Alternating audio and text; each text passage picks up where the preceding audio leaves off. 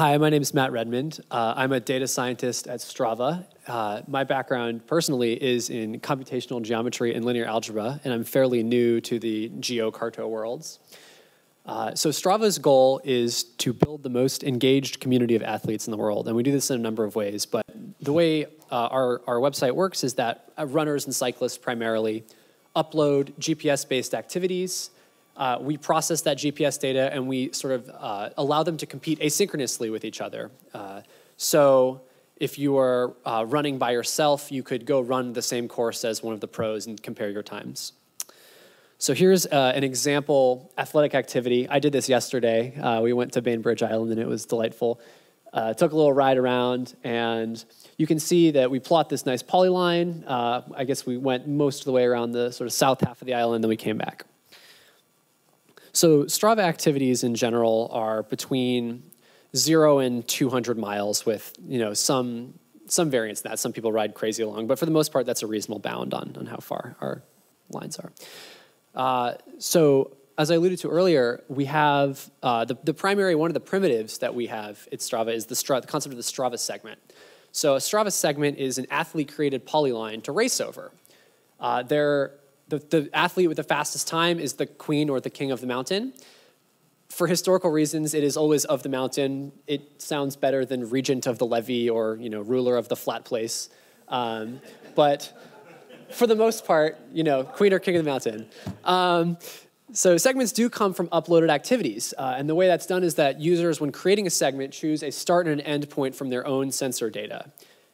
When you upload your activity is matched against all of the segments in our database, and we do this so that you can track your progress against whatever you're most interested in. Unfortunately, sometimes segment quality is terrible.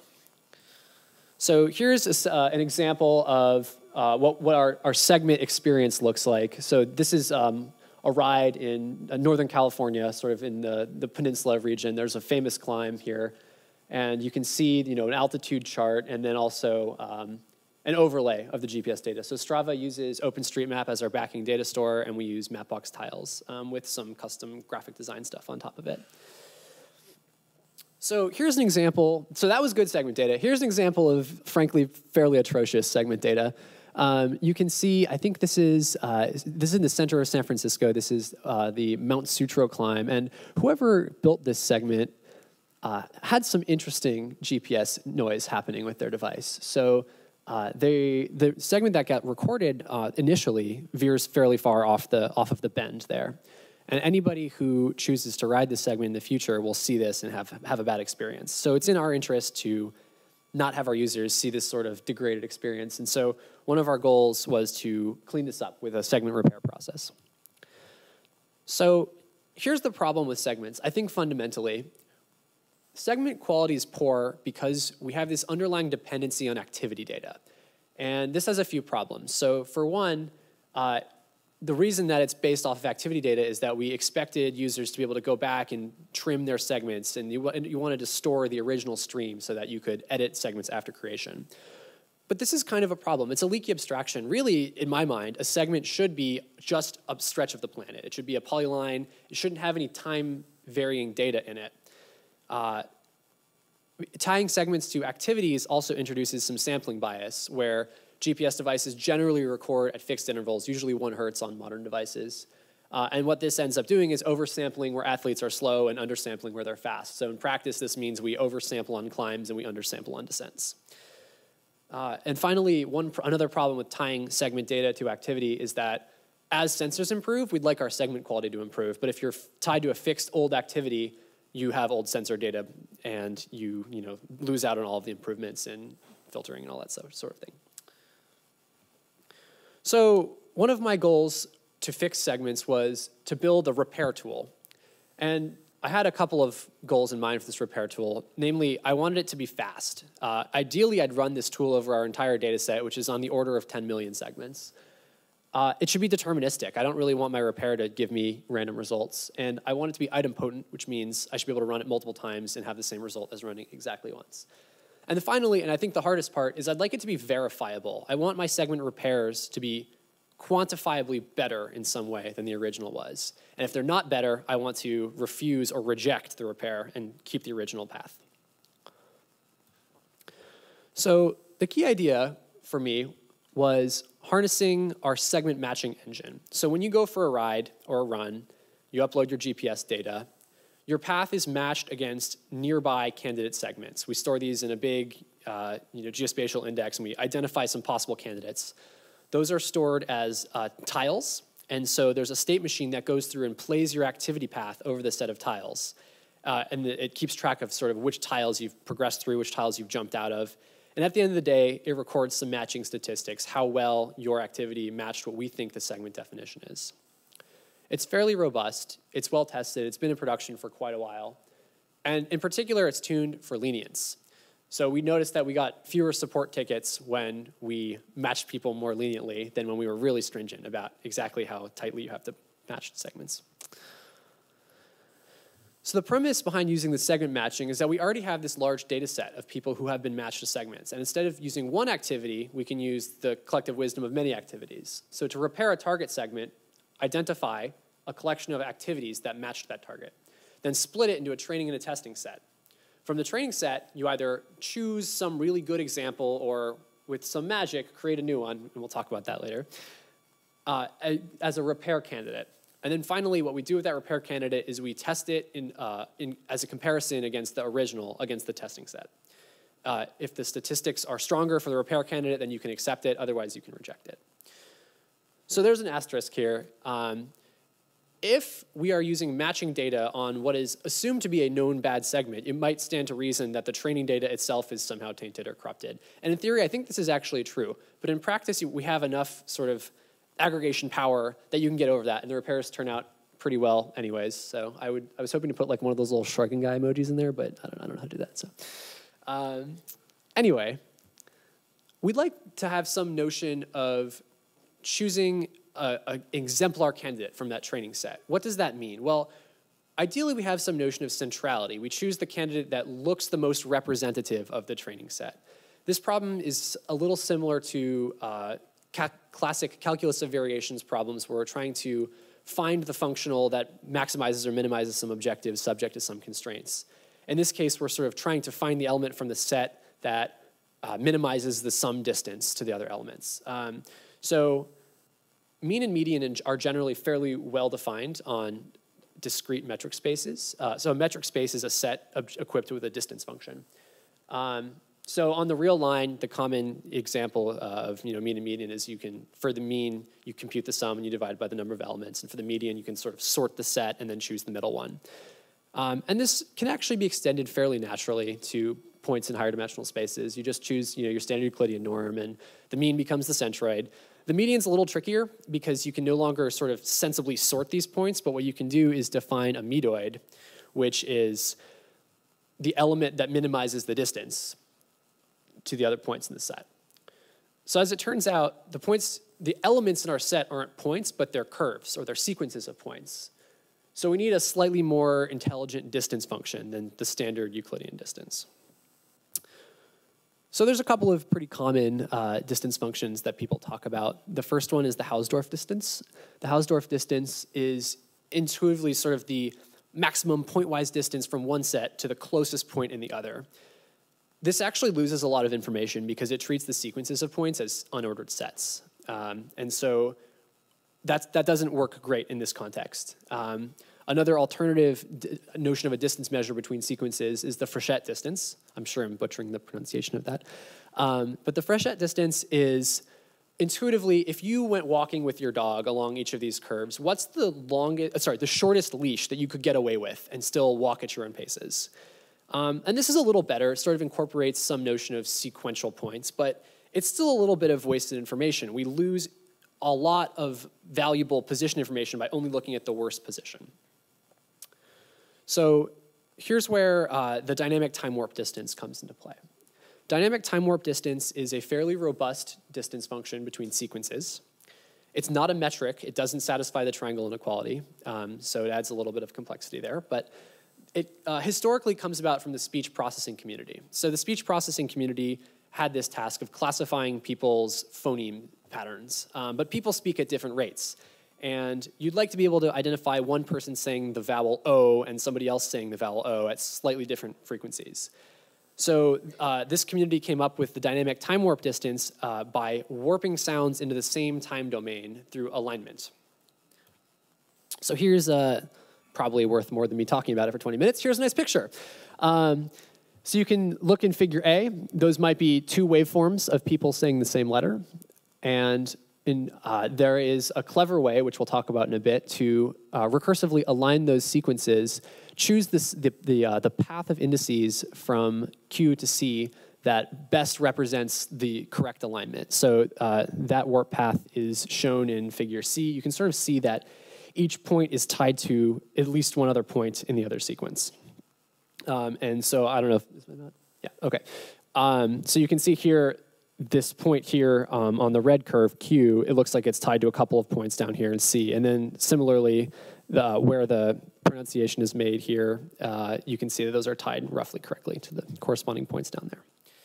So time warp distance then says, we're going to take, here's how you build it. We're going to define the time warp distance as the time warp distance of the last cell in a dynamic programming matrix, and we're going to generate it recursively. We're going to say, for each index, you can either take one step in the first time sequence, you can take one step in the second time sequence, or you can take a step at the same time in both of them. And then we greedily build this up, and the time warp distance is the sum of the distance metrics on all pairs of points in that warp path. So, okay, so suppose, let's take it now that we have some sensible notion of distance between sequences of points. Let's talk about segment repair again. We'd like to choose either a central element or an exemplar element from our training set. So in order to do that, we can equip that set with a dynamic time warp distance and compute some medians. Woo! If you actually go about and do this in theory, it should work. You should be able to take your training set and find the central element, and it does work. So here is some data from Strava's data set. This is actually a really interesting case. I think this is a running segment in San Francisco along the Embarcadero. So the purple little arrowheads are people's actual GPS points. And the red line in the diagram is the original segment data. It's pretty bad. The various other colored lines are samples with various training sets, the median of that training set. So it works. We get a better segment than we did initially, but I still am not convinced this is good. We have earlier flaws. We're still tying it to a single activity. And so what if we had a better way to do this? So this is another example of one of the segments that gets fixed a little bit by medoid repair, but not sufficiently. Again, the red line here is the original, and the colored lines are sampled medians. So I wish I could take credit for this because it's super clever, but I cannot. Rather than choosing the best choice, we actually try to synthesize a candidate from any sort of seeded guess. So Francois Petitjean came up with this very clever idea. You start with some guess. Doesn't matter. You can use the medoid, you can use a random element. In practice, it really doesn't matter. It converges incredibly quickly. And then in parallel, you're going to take that guess and run the time warp alignment from that guess to every element in your training set. In practice, we use about 30 elements in the training set. This is pretty fast.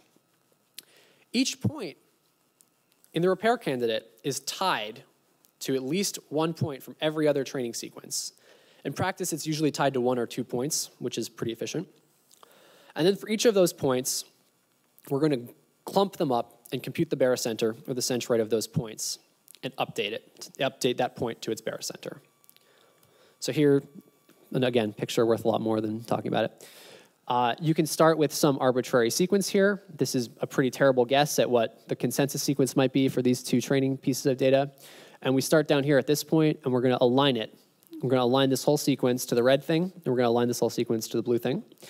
This point is tied to these 3 points here. So after this iteration, we replace this point with the centroid of this point, and this point. Next up, this point, after alignment, gets aligned to this point and this point, so we're going to replace it with their centroid. And we do this iteratively until we see something that looks more like the right diagram. So already you can sort of start to see that the black line is converging towards a perhaps more sensible guess at what the consensus sequence should be. And you run this until in practice, you run this until you reach some sort of tolerance and you don't get much improvement or much movement. So in practice, in order to do this quickly, you have to pre-process your data. Training data, sometimes if you go for a run, you sit down at a cafe for lunch and you leave your GPS running, you're gonna just keep generating samples of you sitting on that bench. But you might be in the midst of a run on a segment. And so when I load up your match segment, I'm gonna see, wow, Jane Doe was running for 45 minutes on like a 1/10 of a mile segment, and there's like 4,000 GPS points in one spot. So in order to combat that, we pass all of this data through a polyline simplification pass, which is parameterized by a distance parameter. So you sort of throw out detail below that level of granularity. And we pick about 3 meters. In practice, it works okay. So for most streams that we pull in, the length is between sort of 2,000 to 3,000 points. And running this simplification filter, this polyline simplification filter over it reduces that down to around 400 or so. Additionally, we restrict data. We restrict our training set to data that comes from devices recorded on barometric altimeters. The premise there being that we'll have more reliable altitude data. Another interesting implementation detail, instead of actually computing this the time warp distance naively is quadratic. It takes, it's quite slow, but you can actually build this approximation algorithm. Another very clever guy came up with this, that sort of instead of looking at the whole window for the dynamic time warp, it instead looks at points near the main diagonal. So it projects a coarse warp path onto the diagonal, computes the adjacency, sort of computes the neighbors in that warp path, and then reruns the time warp. But instead of running over all of the cells, it only runs over, it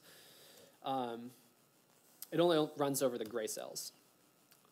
So in this way, you get takes time proportional to the length of the diagonal rather than the area of the box. In practice, this is implemented as a C native library. As far as I know, I think it's the fastest known implementation of this. I benchmarked it against like 5 or 6 other implementations, and fairly sure it's the fastest. I started off with a Scala implementation, and that was a bad idea. It was quite slow, but switching to sort of closer to the metal code was quite efficient. Let's see. So finally, post-processing on this data set. Once we have our repair, it's important to clean up sort of the rough edges. So we polyline filter that. We run a median filter across it to remove spiky data. And then we run a quadratic filter to smooth it out. So let's take a look at that. So here is some bad data. This is a climb in California. And you can see sort of at the start of the climb, I don't know what the heck's going on. Someone is riding like crazy, and there's some diagonal cutting across the road, and it's basically just GPS noise. But there's enough data on this climb that we can build a sensible repair. So here's what it looks like after repair. Now, I want to stress that we don't have to be perfect in our segment repair. We just have to be better, and we have to be statistically significantly better. So I would not claim that this blue line is perfect. I think there's some weird stuff also going on in the blue line. For instance, down there where it says Sam McDonald County Park, there is a little bit of a blue spike, which doesn't make sense. But we have validation statistics. So we can rerun our matching engine over the original data and over the repaired data and see that the match progress in this case got about 0.46% better, and the jump quality, which is how much it jumps away from the tile set, got about 1.5% better. So this is a pretty common result. It's not phenomenally better, but it's better enough that I would accept this repair. So the way this is surfaced to our users is through, right now, an admin tool for Strava support that lets them manually repair segments. But we're in the process of running this repair tool over all of our data set. So finally, a little bit of accumulated wisdom. This is mostly from engineering wisdom. It's important to handle altitude streams separately. They're a lot higher variance, especially from barometric data, which comes into sort of as relative altitude diffs. And it's important to sort of separate those out and work with them independently. Switching to a native library was very important. It picked up a huge amount of performance from that. Pre-processing data by simplifying the polylines, biggest single optimization. It's phenomenal how much you get for free with like a fairly straightforward simplification algorithm. In sort of organizational terms, building visualizations early was something reasonably new to me, but that helped debug quite a bit. And putting the tool in the hands of our support staff was actually really useful because once you have humans passing judgment on the quality of your repair, you start to see patterns and see what the tool is doing well and poorly. And then finally, building something you're comfortable throwing away. For me, it's really hard to throw away my babies, but having sort of the sense that it's okay to have a disposable prototype was important. Great, so I've stolen a bunch of code and diagrams and other stuff shamelessly from these papers, but they are delightful and they're quite easy to read, so it's worth reading if you are interested. Thanks, time for questions.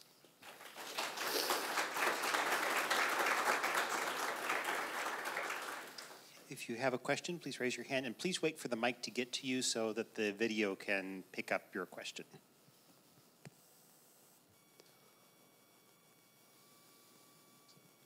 Did you run into principal curve analysis when you were doing the research on this? So the question was, did I run into principal curve analysis? And the answer is no. Tell me about that.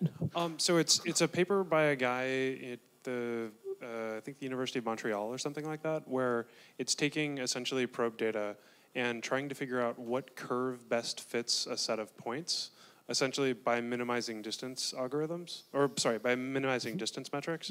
It seems somewhat similar. It seems very similar, yeah. That sounds a lot like the calculus of variations approach, probably. I'll have to look at that. Cool. Okay, yeah, I'll send you the papers I have in the sample code that the awesome. researcher wrote. Great, thank you, yeah. How does this relate or compare to the slide tool from Strava a couple of years ago? Great, good question. So the slide tool, I think Dr. Mock is here so we can answer questions about that. But the slide tool is, it uses our heat map data. So it takes all of the activities that pass through a given point in space, and it builds sort of a 3D surface that has a minimizer passed across it. And in this way, it sort of allows you to run this sort of process over the entire world at once because it's using all of the activity data. I was interested in more of a targeted segment level thing. Additionally, the slide tool is it's very well suited for like large polylines, and I wanted to focus on something a little smaller. Okay. Any other questions? So the last step that you described was manual review and acceptance. Are there any plans to fully automate, or how would you approach that? Yes. So I've built some code into place that sort of looks at sort of like a test statistic, like how likely would it be that we would see these matching statistics, given that in fact it's not excuse me, given that it is not statistically significantly better. So automating acceptance would basically, I would imagine it would be looking at the distribution of those test statistics and then building some sort of robust test that could accept or reject automatically. Anyone else? No? Oh, one more. Okay.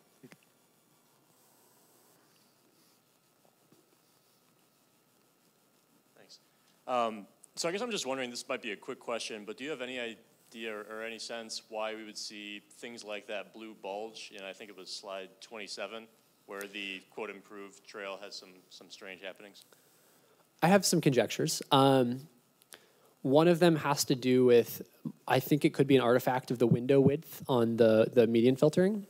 So choosing, it's just another parameter to tune. And I think you could be seeing some sort of like smoothing artifacts there from people who maybe pulled into the parking lot in that particular case. It's hard to tell, but usually that sort of thing, when I was debugging it, is usually window width parameter sort of thing.